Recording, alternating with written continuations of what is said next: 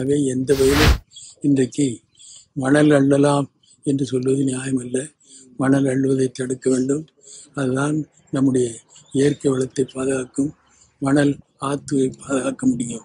அந்த முறையில் தான் இன்றைக்கு காவேரியில் குறிப்பாக இவ்வளவு விதிக்கு புறம்பாக மணல் அள்ளதன் காரணமாகத்தான் கொள்ளிடத்தில் உள்ள 186 வருஷத்துக்கு முன்னால் கட்டப்பட்டது. ஆறுதல் காட்டன் 1836 வருஷத்தில் கட்டியது. இதுவரைக்கு அந்த கொள்ளிடம் பாலம் அழிஞ்சதில்லை. இப்பொழுது போன வெள்ளத்தில் கூட அது அழியவில்லை, உடையவில்லை.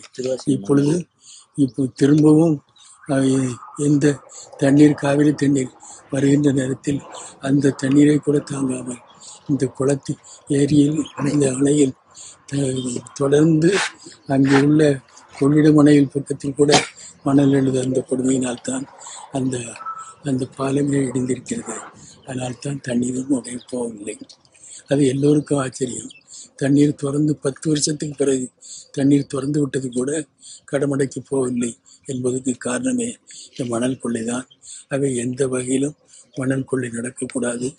மணல் என்று அதை தடுத்து நிறுத்த வேண்டும்.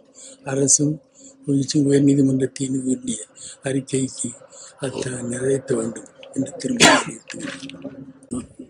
தமிழ்நாடு அரசு எல்லா வகையிலும் ஊழல் நிறைந்ததாக இருக்கிறது.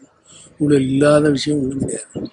இன்றைக்கு 30 நம்முடைய தண்ணீர் உரிமை, காவேரி உரிமைக்காக 40 வருஷங்களுக்கு மேலாக போராடி வந்ததில் அந்த நடுவர் மன்ற தீர்ப்பு என்று வந்து அந்த தீர்ப்பு அமலாக்கு வரும்பொழுதே அந்த தண்ணீர் கூட கடமுடைக்கு போகாது.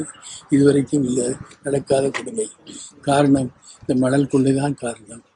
அவைதான் இந்த மணல் கொள்ளைக்கு தொடர்ந்து இவர்கள் ஒரு அதிகாரியோடு சொல்லியிருக்கிறார். வருஷத்துக்கு 100 கோடி ரூபாய்க்கு மேலே எங்களுக்கு அரசுக்கு வந்தது. சேகர் ரெட்டியும் மற்றவர்களும் இந்த நடத்தினது கொடுமைதான். இன்றைக்கு அவர்கள் கைது செய்யப்பட்ட பிறகு இது குறைந்திருக்கிறது என்று சொல்கிறார். அவை சேகர் ரெட்டியை போன்றவர்களும் புதுக்கோட்டை முத்துப்பட்ட ராமச்சந்திரன் போன்றவர்களும் அரசும் அமைச்சர்களும் எல்லோரும் சேர்ந்து இந்த மணல் கொள்ளையைத்தான் முதல் தரமான கொள்ளையாக நடத்தி வருகிறார்கள். அதுதான் அவர்களுக்கு பெரிய லாபமாக வருமானம் இருந்து வருகிறது. மணல் கொள்ளை அடிப்படையிலே காரணம் இந்த 20 வருஷமாக இதுவரைக்கும் இல்லாத கொள்ளை நடந்திருக்கிறது. இன்னும் சொல்ல வேண்டுமானால் மணல் கொள்ளைகளில் இதை பொறுத்தவரையில் ஒட்லி வைப்பது என்று நம்மை விட பெரிய ஆறு இருக்கக்கூடிய கேரளாவிலோ ஆந்திராவிலோ ஒட்லில் வைத்து மணல் அள்ளக்கூடாது என்று விதி இருக்கிறது, சட்டமே இருக்கிறது. இவர்களுக்கும் நாங்கள் சொல்லியிருக்கிறோம். ஆனால் அந்த விதியை மீறி ஒட்லில் வைத்து ஜேசிபி வைத்து ஒரு அடிக்கு மேல் அள்ளக்கூடாது என்பதை 40 அடி அள்ளியிருக்கிறார் என்பதை உயர்நீதிமன்ற தீர்ப்பே இருக்கிறது. இவ்வளவு கொள்ளைக்கும் காரணம் அமைச்சர்கள், அதற்கு துணையாக இருக்கிறார்கள். கொள்ளையடிப்பவர்களும் அவர்கள்தான். அந்த அதிகாரிகளும் மற்றவர்களும் அவர்களுக்கு வேண்டியவர்கள் வைத்துத்தான் இந்த கொள்ளை நீடிக்கிறது. பிரிட்டிஷ் ஆட்சி காலத்திலேயே ஆறுதல் காட்டன் என்பவர் கொள்ளிடத்தில் தனியாக காவேரிக்கு போவதற்கு தனி பிரிவை ஏற்படுத்தினார். அந்த கொள்ளிடத்திலும் இதுவரை இல்லாத அளவுக்கு இப்பொழுதுதான் அந்த பாலம் இருந்திருக்கிறது. அதே போல முசிறியில் குளித்தலை முசிறி பாலம், அதுவும் பின்னால் கட்டப்பட்டது. அது 20-30 வருஷத்துக்கு முன்னால் கட்டப்பட்டது. அதுவும் இப்பொழுது இந்த மணல் கொள்ளையினால் அதுவும் சேதமடைந்திருக்கிறது. எப்படி பாதிக்கும் என்பது யாருக்கும் தெரியாது. எல்லோரும் அது ரொம்ப பாதித்திருக்கிறது என்பதை, அது ரொம்ப பழுதடைந்திருக்கிறது என்பதை எல்லோரும் இப்பொழுது பார்த்திருக்கிறார்கள். காரணம் இந்த இடத்தில் தான் குளித்தலையில் தென்னையும் அழிந்து விட்டது, பனையும் அழிந்து விட்டது. பனைமரம் காய்ஞ்சது வறட்சி பிரதேசத்தில் தான் பனைமரம் காயும்.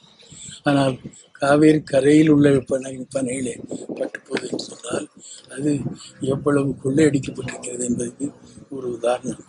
அதான் தென்னையே அதிலும் இங்கே ஸ்ரீரங்கத்தை சுற்றி இங்கே உள்ள குளித்தலை சுற்றி உள்ள இடங்கள் தான் அதிகமான மணல் கொள்ளை இடத்திருக்கிறது என்பது இதுக்கு முன்னால் போட்ட பல கமிஷன் தீர்ப்பு இருக்கிறது.